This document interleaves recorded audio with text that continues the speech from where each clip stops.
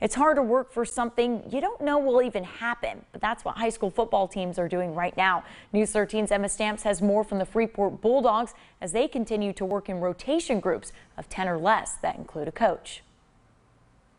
The Freeport Bulldogs getting used to the requirements put in place by the Walton County School District to keep players and coaches safe amid the pandemic. When you build a practice schedule, you don't build in 5 to 10 minutes of sanitizing and cleaning and them getting their own water bottles and carrying their bags around. So there's been some adjustments. The head coach isn't focusing on the unknown of the virus and how it's affecting his team's workouts. He's just happy the players can be together. I want to give them a place where they can come, a place where they can feel like they're being productive, a place where they feel comfortable, and a place where they feel like they can be themselves. The Bulldogs ready to get to work as a team after holding each other accountable when they couldn't be together in person. We'd text to each other, ask each other questions, keep up with each other, make sure we're okay, make sure we're doing work on the side. You don't have equipment, try to do 100 push-ups, 100 sit-ups a day, and push yourself to run a mile or do something out in the heat. And the athletes' at-home workouts already evident as even new players on the team and those who transferred to play at Freeport have quickly gotten up to speed. It baffles me.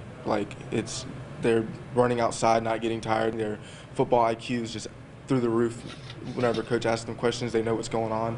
They know some plays that I wouldn't expect them to know by now. The coaching staff and team leaders confident the group's determination will pay off no matter when the season begins. That's what's going to bring us together, to work, because you put in hard work. Because come on game night, you're going to play hard.